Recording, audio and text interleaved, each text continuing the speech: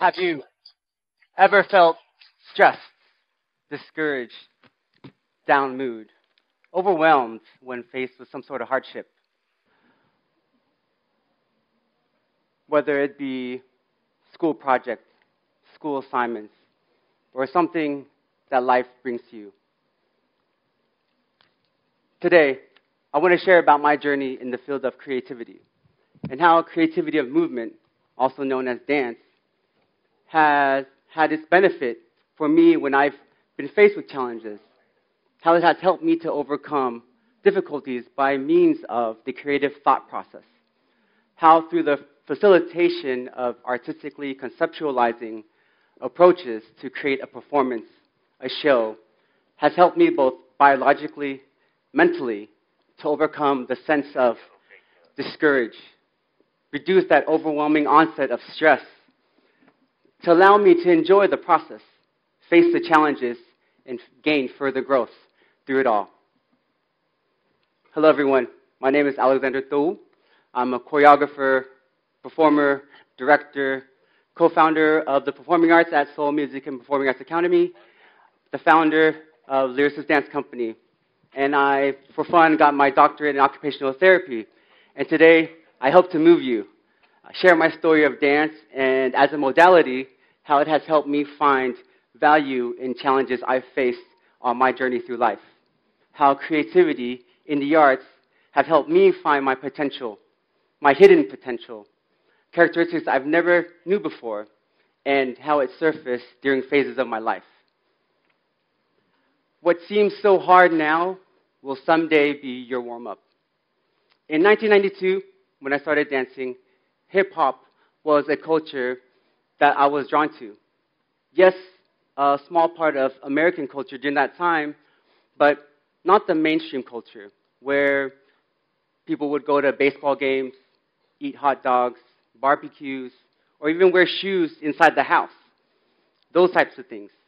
Born Vietnamese American, hip-hop culture was accepting of me. No prejudice, no discrimination, because it was meant for all. There were no color lines. So breakdancing was the first dance I learned, introduced to me by my older brother. We learned in our garage, and immediately I was drawn to it. More than sports or any other physical activity you do in school, like running, jogging, playing football. Breaking was a new form of dance compared to all other forms of dance, such as classical ballet, jazz, ballroom dancing. So at that time, for breakdancing, there were no studios to learn in. To learn breakdancing, literally, you have to learn on the streets. We would attend what is called sessions or ciphers, where these breakdancing sessions would happen in an abandoned building so that we don't get caught by the police. We would watch other breakdancers, basically pioneers of breakdancing at the time, so that we watched directly from them, and that's how we learned. A study, 2007, found that hip-hop dancing improved energy, increased mood, and lowered stress in ways similar to aerobic exercises, Time Magazine 2024. In breaking, as part of hip-hop culture, it was all about being an individual, being unique, stand out, be different, be your own, basically be creative. You would get called out, a biter, for copying other people. So at that time, there are no dance covers. So already then, the constant introduction of being creative was injected into my mindset from such a young age. I learned technique, fundamentals. However, your groove, your flavor, however you showcase your style was unique to you. How you listened to the music and how you danced to it was yours. That's what creativity did, so that I set myself apart from others. But however, under hip-hop, breaking was seen as a disruption to society. Hip-hop culture was about giving people a voice, to speak up against oppression. Minorities used breakdancing as a form of expression through movement. So compared to our other dance forms, such as ballet, contemporary dance, which are very elegant, pristine, seen in theaters, breaking was perceived differently, against the norm, not socially accepted. Also in hip-hop culture, had the mindset of a family. So you would practice as a crew. You would practice together, support one another through the journey.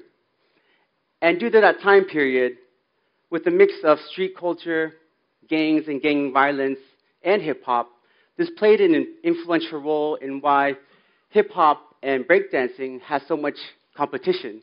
That's why you hear a lot of dance battle in hip-hop. And so that was to replace the violence that you see in the streets. I have no desire to prove anything by dancing. I just dance, Fred Astaire. So I made my way to a dance crew, where at the time it was hip-hop dancing, but in a very synchronized way. I call it choreography dancing. So I auditioned into this group when I got to the university. And same, the method of training was not in a studio. You work together. There were no courses at the dance department in the university. It had a crew mentality, just like breaking. However, what was different was having to look like your other members in your group. But as a whole, as a group, we had to maintain our uniqueness and be different, which was still the common denominator, an important element in hip-hop culture. We entered multiple dance competitions every year. Back then, there were about 3-4 major competitions and a few small ones in California. And to prepare for these competitions, we would have what's called Hell Week. We would rehearse every day, say 7 p.m. to about 3, 4 in the morning, leading up to the competition. And that's after a full day of classes. And then some of us would go to school full-time, work part-time, and our rehearsals would happen outdoor. We didn't have a studio. We didn't have some of the basic necessities as a dance team. So we would rehearse out in the cold, whether it's hot, raining, humid, dark, no lights. We had to be resilient and train under these conditions. We weren't dancing to make money. At the time, there were no Instagram, no TikTok to create viral videos. At this time, choreography and hip-hop dance had no framework to devise or learn from. So creativity allowed for possibilities. The opportunity was presented to us to be creative in how we presented our style of dance. So breakdancing back then was moving to the break that the DJ made. Hip-hop social dance was very rhythmical. There were funk styles that brought groove and soul to movements, emphasizing different aspects of the music besides just the bass beat. Choreography style dancing allowed us to create movements on many elements of a song created by the music producers, from the sound effects, words of the vocalists, or snares of the drums. And so my 4 years on the team, 2 years as a member, 2 years as a co-leader, we competed as a crew. We were champs for many competitions, also achieving top 2, top 3 on occasions, and in only one time, placing 4th. Great dancers are not great because of their technique. They are great because of their passion. Martha Graham. I was fortunate. Dance came to me.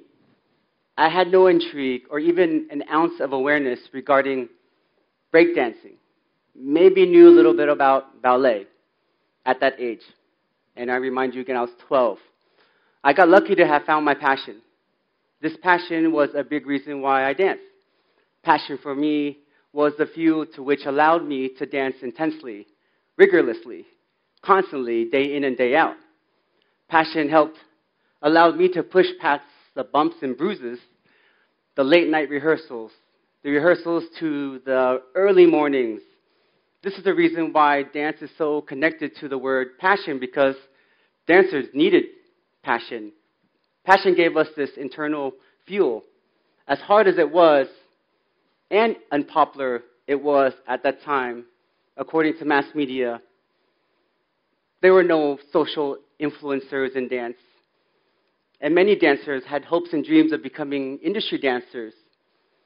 And this form of dance, without a pathway of training like ballet, yet so demanding physically and mentally, consuming so much of your time, was all based on passion.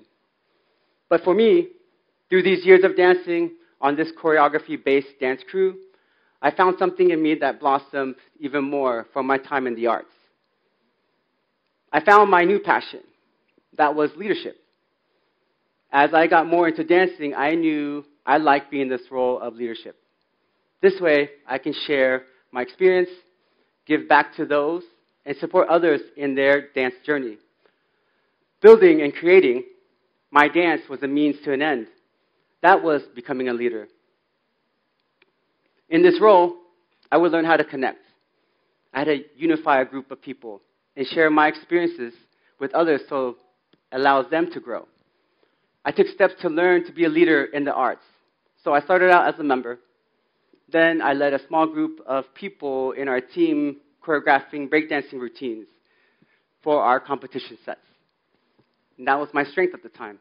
Then I stepped up and tried choreographing general dance moves.